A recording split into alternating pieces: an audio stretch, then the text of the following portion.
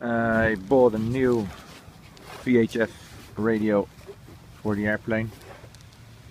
It's a Trig TY96,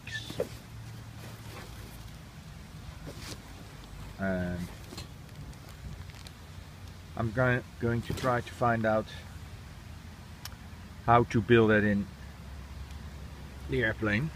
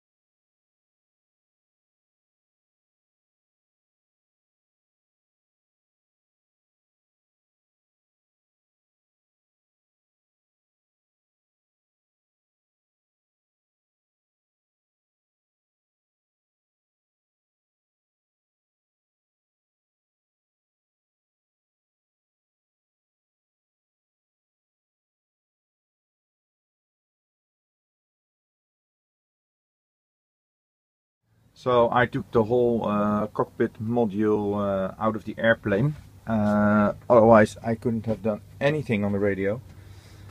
And the new radio is now on its place. It's not installed yet, it's on its place to adjust all the things need to be adjusted to keep it secure and straight. And the next thing we're going to do is the old wiring into the new connector for the new radio.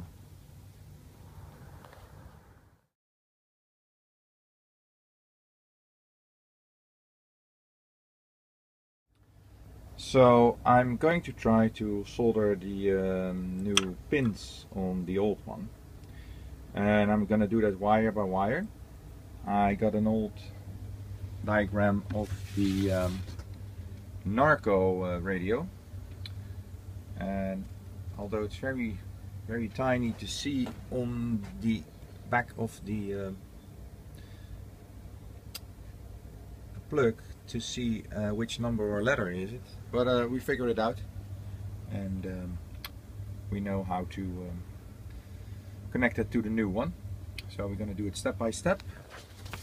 So the first thing I'm going to do is cut the first wire and connect it to the new one. So this is wire number one.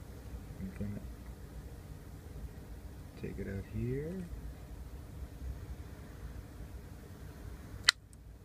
and that should be, according to the diagram, the mic key, and we're gonna connect it to 23 on the new one. Okay, I'm gonna show how you need to solder the wires into the connectors, and I'm gonna put my camera so maybe you can see it.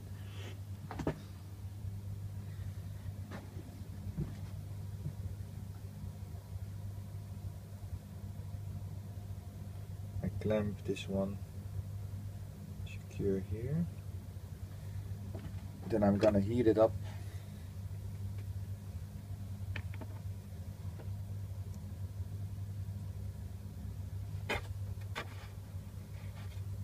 and have the solder ready.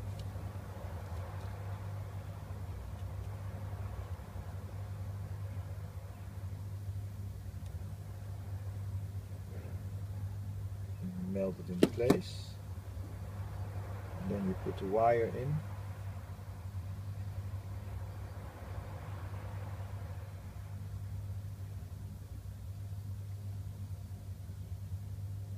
and then leave it there, wait a few seconds, then you can just let it go.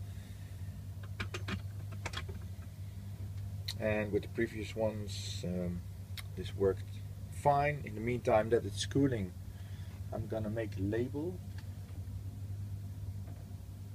because this was number B, and number B goes to number 18, and that's the microphone. So I'm gonna label it.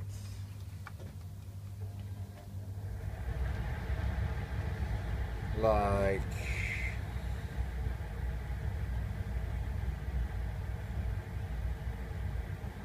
what did I say? Number 18.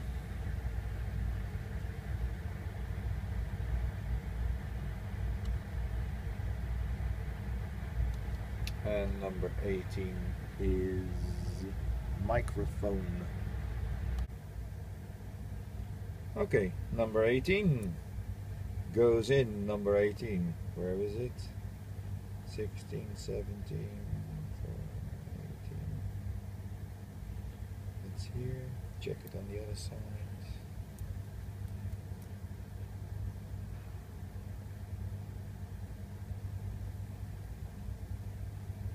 Check it again.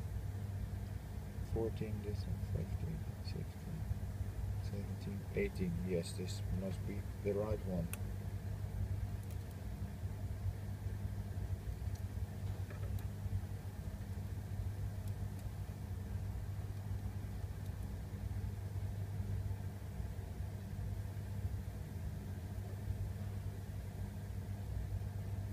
All right.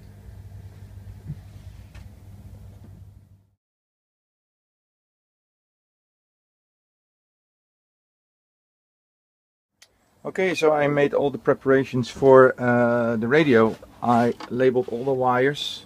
It's got a new connecting system. This is the back plate of the new Trig. To test everything before I put it back, I made a connection to my 12 volt charger to see if I made the connections correctly. Well, I can only test the power, of course. So here I got the new radio. Let's see if I can put it on.